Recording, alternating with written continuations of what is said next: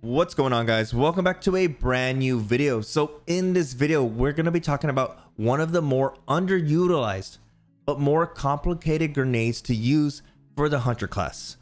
That grenade is going to be the spike grenade. Throughout my time in Destiny 2, spike grenades have always been overlooked. Hunters tend to gravitate towards the more ease of use grenades, which are Void Wall and Vortex. If you aren't willing to put in the time into mastering the spike grenade, this isn't a video for you. But if you want a grenade that can wipe teams, that can seal doorways and keep your enemy from retreating, then this is a video for you. Today we are going to be mastering the spike grenades. Before I get into the viability and their utility, we first need to learn what I like to call the throw, which is one of the most important things you need to learn about the spike grenade. A poorly thrown grenade is an ineffective grenade and a waste of a grenade. When having spike grenades as your main grenade, you need to approach every map with the mindset of seeing nothing but walls and angles and corridors, because the bulk of your grenade kills are going to be coming from entrapping your enemy in a no way out situation.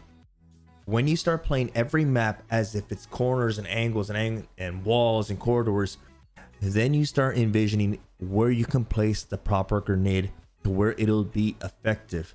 If I throw a grenade here, is my enemy going to be trapped to where they have to commit and fight me, or are they going to die from the grenade? Now, a few things to keep in mind with spike grenades: low ceilings and camera angle crosshair placement. Low ceilings will always get you guys. When you try to throw a grenade, a low ceiling will always take that grenade. You will throw the grenade and it'll get stuck to the top of the ceiling. Another thing, the further an object is away is the higher you have to place your camera angle on your crosshairs. If something is in front of me, depending how far away it is, if I put my crosshairs right in the center, right on it, and I throw that spike grenade, even if I have the perk fastball on my gauntlets, it will not reach there. It will fall short every time, which is why you have to move your camera angle up a little bit. Now you're probably wondering, well, Brave, that's a lot of room for error. I've yet to practice with these spike grenades. They look awesome, but I'm just not going to click on spike grenades and go into the Crucible. I'm going to get wrecked. I'm not going to get any kills. One way of getting a lot of practice is to load up a private match of Mayhem and go into any map of your choice and start practicing your throw. Work on angle placement. Work on your consistency. If I throw a grenade here, how many times can I throw it to make sure it lands in the proper place?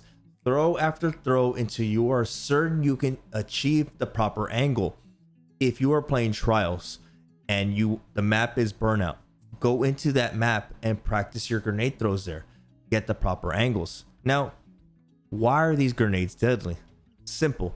The amount of damage they can deal in a short amount of time. Their constant amount of damage make them deadly. For anybody who's on the receiving end of this grenade, if you are stuck and you are trying to, oh my gosh, it's behind me, it's hitting me, you need to run and get away from it. The constant damage over and over and over will kill an enemy. But that's not the main feature I like about these grenades. Unlike Void Wall with their unpredictability spread and the Vortex with their mid-sized radius, spike grenades, if done properly, will always spray out towards the angle you predetermined for them. If I throw it in this angle, they will always spray out at that angle. If you aimed at a specific wall to deal damage at a specific location, then you will always get that angle if done properly. Now, how do I tend to utilize spike grenades? Well, it's simple, guys. I tend to pair them with either my primary weapon or my smoke bomb. Guardians tend to panic when they're entrapped in a spike grenade. So once you start seeing those damage numbers pop up, you start hitting them and all of a sudden damage numbers pop up, that is your proper time to jump out there and start dealing damage, because people say it like this: oh my gosh, Brave, spike grenades are super easy. I'm just going to shoot it off the wall when you throw it. At the time your enemy is shooting that spike grenade off the wall, this is your time to capitalize on them. This is your time when they start shooting that grenade, you go in there and you take their lunch money. So as soon as you see damage numbers come up, it means they are damaged. It means that you either broke their shields or they took a little bit of damage. At that very moment, any Guardian taking any bit of damage is going to start retreating and running. So that's when you need to engage and capitalize on that. Another thing you want to keep in mind is spike grenades are great for limiting your enemy's escape. If my enemy decides to, okay, most Guardians in trials or in survival, they tend to peek. They peek They deal a little bit of damage. Once they start receiving damage, they tend to turn back and run away. Every Guardian does this. Spike grenades can limit that. A properly thrown spike grenade can cut off any Guardian's retreat. Throw a spike grenade on a wall that's behind the Guardian. Boom.